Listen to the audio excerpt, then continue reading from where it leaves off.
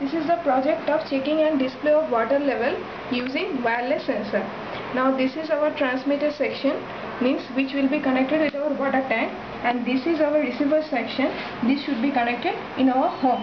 At first we are getting power supply from the transformer, and this is our RPS network, which consists of bridge rectifier and voltage regulator, and this is giving 5 volt DC supply to this particular IC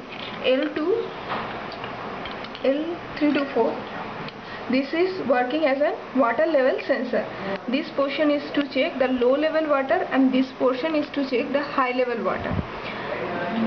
And this is our RF transmitter section. This is our IC, encoder IC. This will encode the message which will get from this particular IC, and this is the antenna. Through the antenna, this will send this message to our receiver section, and this LED will glow according to the water level. Now at first, when the water level is low,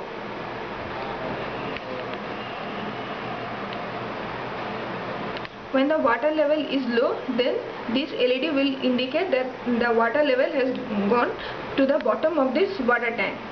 Now when the water level will become high, then this red LED will glow to indicate that water has reached the top of this water tank.